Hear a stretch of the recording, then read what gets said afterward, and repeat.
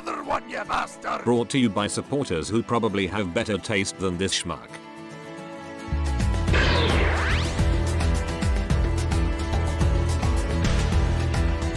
Beast Wars Legends. The idea seems like a truly brilliant concept. When you really get into the canon of Beast Wars, that is the scale that Beast Wars characters should occupy. That is, if you want them to scale truly with G1 Masterpiece figures. Due to some downscaling stuff that the writers wrote in, they are that size in the show. So releasing Beast Wars figures at the Legend scale seems perfect, except when you apply a Masterpiece ideology to it. Legends figures primarily focus on three main things: price, play factor, and engaging transformations that aren't too complicated. Masterpiece typically goes for the exact opposite. The price is heightened to make them as accurate as possible, the play factor is lessened in exchange for accessories that match the screen model, and transformations have been getting worse and worse across most companies. So, what happens when a company applies those sorts of ideologies to a Legends class figure?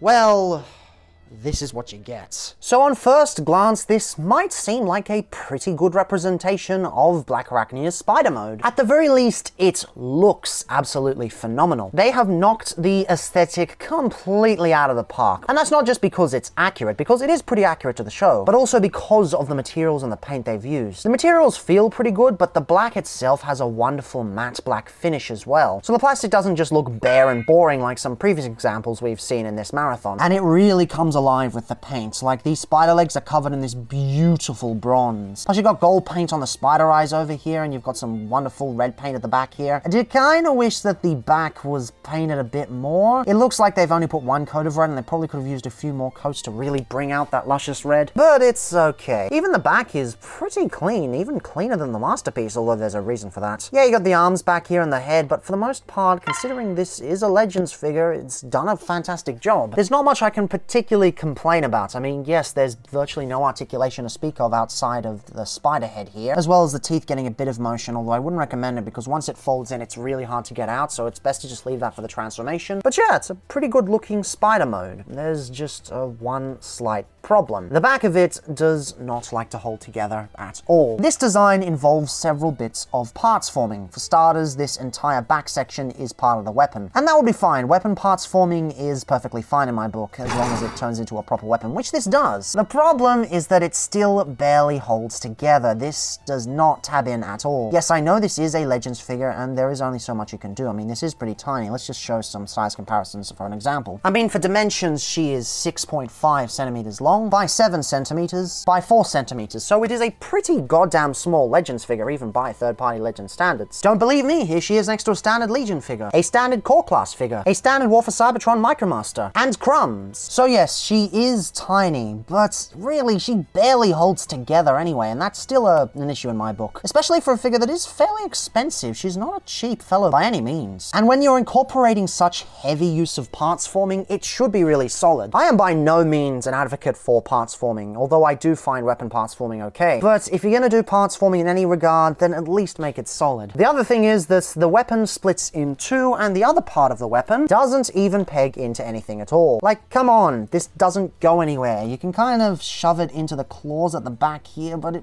really doesn't work very well. Just kind of sits there if you really, really want to, but it's not dedicated. They really should have done what they did with the Kingdom version, where it locked in the arms, because this doesn't actually have anywhere to lock in the arms anyway. Seems like a pretty grave oversight, and yes, again, it looks great, but for me, I think a Transformer should look good and be solid. And pose well, but that's mainly the robot mode. Beast posability, I can kind of take or leave. But of course, that is not my main gripe. My main gripe would be in the transformation. Of course, give me a second before we get to that, because today's video is brought to you by Robotoyz. Robotoyz is a venerable Australian online toy retailer specializing in both Transformers and other types of action figures. They've got mainline, they've got selects, they've got Masterpiece, they've got knockoffs, they've got third party. If you want something, they've probably got it in stock. Of course, that is for recent figures, and Black Widow is not one of them. She has sadly been out of stock for quite some time. It's my fault, I tend to take a while to review things. But don't forget, Transform Elements is the same company as Deformation Space. So if you like this, maybe you'll dig their Seekers. And if you want to buy those or anything else, don't forget to use the code DrLock 10% off at the checkout for 10% off a single order. Single use, one time, that's it. Anyway, with that out of the way, let's get back to the review. do. Okay, so you remember how I said I was perfectly fine with weapon parts forming specifically? And you remember how in previous videos I said that useless parts forming that doesn't do anything is really aggravating? Well, this transformation has both, because it all relies on these side panels popping off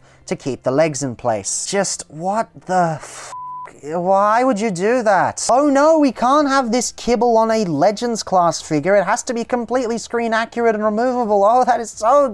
No! Kibble's fine. Stop being so allergic to kibble. And getting this bit out here, it's not like you can just bring it out without taking the part off anyway, because this is very sturdily locked into place there. Some of these bits are die cast as well. Yes, they've got die cast on some of the leg portions, so plastic flex just doesn't work. Now, to be fair, I think it is modifiable. You can cut off that tab and then it can just slide out normally. And there's plenty of friction here to keep the legs in place, and I think I might do that after this video. But out of the box, without modifications, it is a massive parts former, and it doesn't need to be. Legends collectors don't have the same standards as Masterpiece collectors. A little bit of kibble there wouldn't have mattered. This is just pointless. Doesn't get me as angry as Cliff Jumper because, well, the rest of the design isn't as amazing as that Cliff Jumper, so it's not such a huge flaw on a figure that will be otherwise amazing. It's a flaw on a figure that's just okay, so I can't find myself getting too angry about it, if that makes any sense, but whatever. Anyway, for the transformation proper, you bring out the legs on their multiple hinges. You've got hinges there and a double hinge at the knee. Geez, that's a lot of joints. All pops out like so, and you also bring out the feet there. The teeth push into the head there, although it is a bit difficult to get out. So when you transform it back, make sure you have this part of the gun to pull it out of there, or at least have a pocket tool. You bring up the arms like so to the side there on these hinges there. You bring this section around, rotate around, bring it into place, and then it folds up against the back there. And then you start bringing up the chest, and you want to rotate the torso around like that. It all collapses together on those hinges. This doesn't really lock into place very well because that is what the chest is for. The chest rotates over the top and pegs into place using soft plastic. When this figure first came out, a lot of people criticized the soft plastic on the chest plates. They believed it was doing a similar thing to Big Firebird and IC, putting titillation on a transformer. I can assure you that is not the case. They are using that so that it stretches over it and creates a fully accurate robot mode. The soft memories are simply a side effect of that. But anyway, you want to rotate this section around and the robot mode is basically done. All we really have to do is just bring these two parts of the gun together like so. They form a pretty nice gun like that. Lovely. And in robot mode, yes, this does actually look pretty good. In fact, I'd say it looks stellar in terms of paint and sculpting. On such a small figure, they've done a real bang-up job with the way everything looks. They've put accuracy above all else, but it's one of those times where it really pays off. And yes, you can make her more accurate by swapping out the underpants plates with one that has eyes on it, which I can't find at the moment, but yeah, it's an option if you want to parts form it. And yes, if you're complaining that I've lost the accessories, you're really on the wrong channel at this point. The head sculpt, though, is absolutely gorgeous. They've done a fantastic job bringing the character to life at such a scale. Perfect proportions, perfect detail, wonderful paint on show, just everything works great there. Also, once again, love how they've gone with the bronze spider legs as opposed to the black, more anatomically accurate ones that the Kingdom version went for. Although this version does predate the Kingdom version, so a lot of that hindsight stuff doesn't really come into account. Although the hindsight's more to do with parts forming, so that makes sense. I'm a bit curious about the green on the arms, though. I mean, it does look alright, but I don't really see the reason for it. And on my copy, they've even splotched a bit on this little claw here. It's a bit of a paint mishap. Bit annoying, I must say. Although, once again, not as annoying as the fact that she has to parts form. Now, hypothetically, what would happen if we were to put these pieces back on? Just leave them on in the robot mode as if they were fully transformed and all that jazz. Well, if I'm being quite honest, not much. They just looks fine. They went to all the trouble of forcing in this parts forming, yet there's no reason to. The kibble is absolutely minimal. There was no reason to force that in just for that slight bit of toon accuracy. This is kind of obsessive toon accuracy that is causing a lot of engineering to get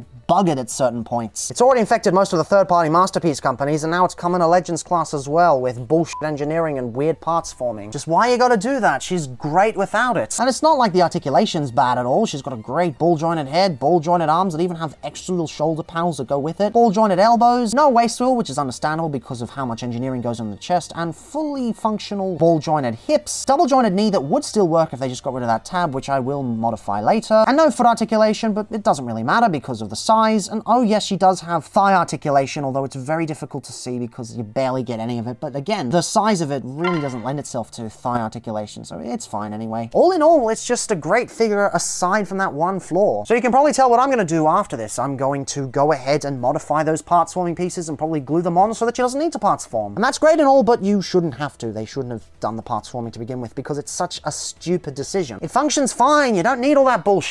Anywho, let's finish off with some sizes. She is 9 centimeters wide and 8.5 centimeters tall. And for size comparisons, here she is next to a standard Legion figure, a standard Core Class figure, a standard War for Cybertron Micromaster, and Crumbs. This figure is so close to being truly brilliant. It does a lot of amazing things, but it just falls short in a few areas. For one, the parts forming. It's completely pointless. They didn't have to put it in there. I don't think anyone would have complained about the kibble on the sides of the thighs. Besides, aren't thick anime thighs kind of a thing these days? Aren't most people really into them? And look, I get it. This is supposed to scale with G1 Masterpiece figures, so some Masterpiece ideologies I kind of get. But this is just a step too far. The transformation is fine, don't get me wrong, but this with the parts forming, it just ruins it. I know a lot of people these days think that I'm being way too harsh on parts forming, but I genuinely believe that something as simple as parts forming ruins a figure. My perspective is that it is a cardinal sin of engineering. It's something you should never do. It's something that should be avoided at all costs. And I know for some people it's perfectly fine, but this is my channel and I'm just here to give my honest thoughts.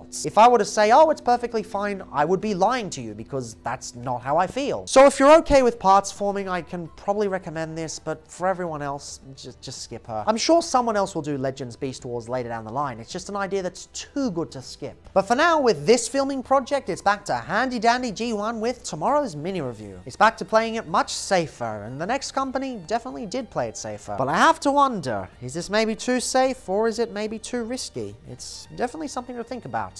So I guess I'll see you tomorrow.